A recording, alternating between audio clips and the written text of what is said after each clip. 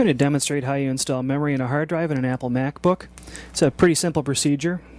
First thing you need to do is you need to turn your MacBook over onto its top and place it on a very nice soft work surface. This is a microfiber towel that I'm using here.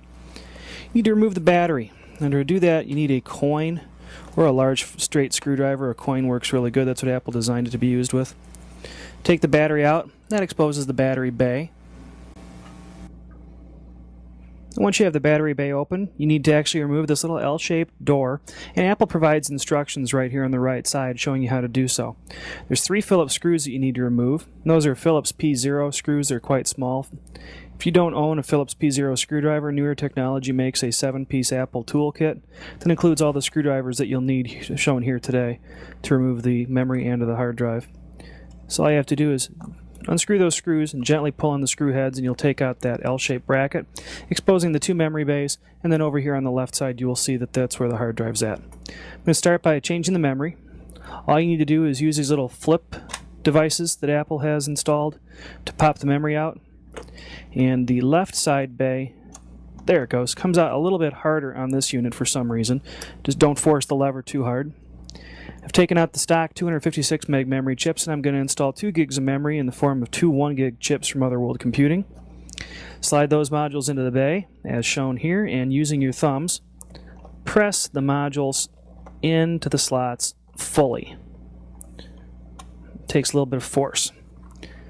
Okay, memory's installed. You could close the machine up now if you wanted to continue on and not install your new hard drive. All you have to do to remove the hard drive, though, is very simple. On the left side, you'll see there's a little tab. Grab a hold of that tab, and you've just pulled out the hard drive. And here I've just removed the factory stock 5400 RPM Fujitsu hard drive. You can replace that with a high-performance 7200 RPM drive from Hitachi.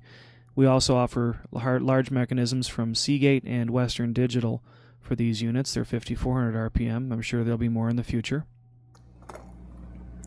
Simply unscrew those 4 screws, take off the bracket, and take your new drive. And here's the Hitachi Travel Star I'm going to put in. With the ports facing inside, set the bracket onto the drive, reinsert the screws through the bracket.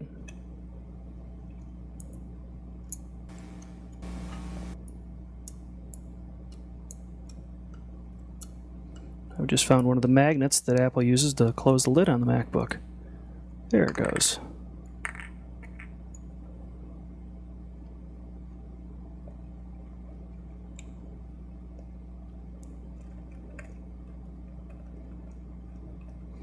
And you'll notice the screws are a Torx T8. These are a little bit more difficult to get in. They don't want to hold themselves into the head of the screwdriver very well.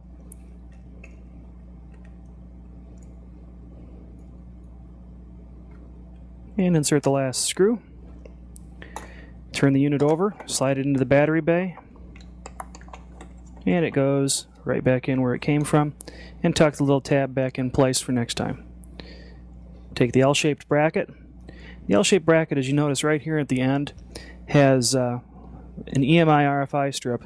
These need to go down into the battery bay, and placing them in, I usually use the Phillips screwdriver and just help close it, just like I've shown here. Get them to tuck in all the way.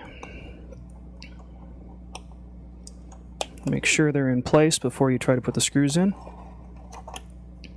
Start with the unscrew here.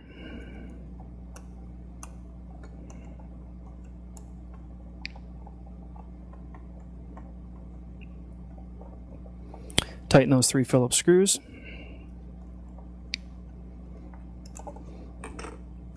Insert the battery, and using the nickel, lock the battery in place. You're all set. That's all it takes to change memory or add a new hard drive to your MacBook.